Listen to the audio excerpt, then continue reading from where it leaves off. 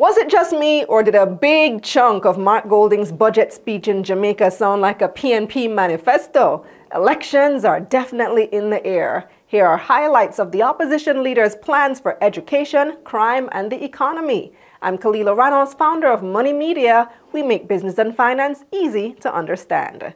Now, Jamaica's general elections are constitutionally due by December 2025, so the government can call it anytime between now and then. And it was especially obvious this year that both party leaders were using their budget presentations to lay out their plans for the country. Now, I've already told you about the Prime Minister's speech, so here are some highlights from Golding. Number one, education. According to the opposition leader, developing human capital would be at the forefront of the PNP's term in government. The next PNP government is committed to implementing measures to ensure that Jamaica's human capital has the capacities and skills to participate competitively in a high value-added economic environment.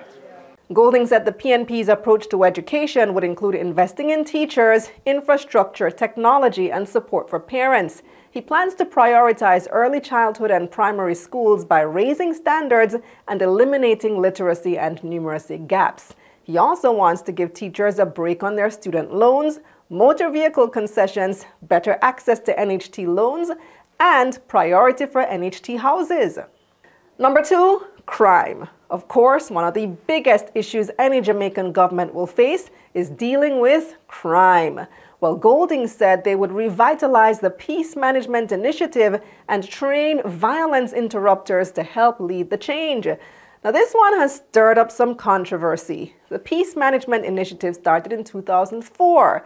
Its job was to ensure peace and stability, particularly in Western Jamaica, by detecting and managing potentially explosive criminal or violent situations and diffusing conflict. Now, there's some confusion about the term violence interrupters and who they are.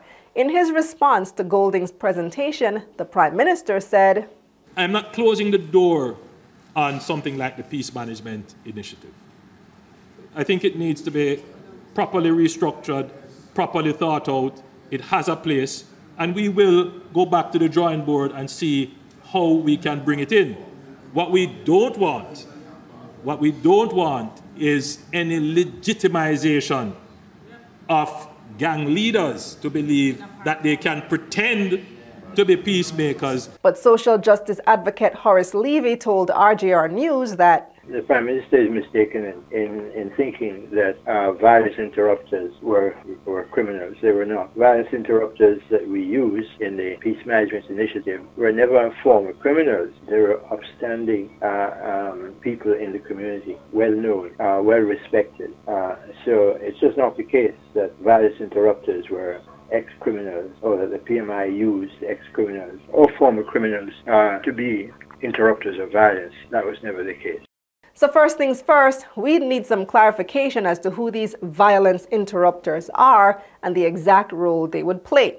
Now, number three is the PNP's plan for the economy. Golding mentioned a couple of times that that's why we must transition Jamaica from a low-wage, low-tech, low-growth economy.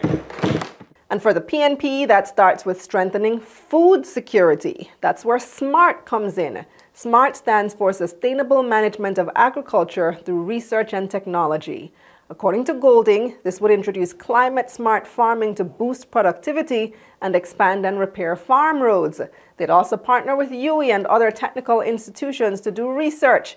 The opposition leader said his government would also focus on emerging industries like artificial intelligence and the cultural and creative industries to maximize Jamaica's earning potential. AI is booming right now, and the AI revolution is here to stay. So investing in AI and AI training doesn't sound like a bad idea. And Jamaica's culture and creative industries are truly untapped, so the potential there is huge. We still have a few more videos to go in our budget series, so subscribe to my newsletter to get on the mailing list. Click the link up here or in the description. Let's get this money. Let's get this money.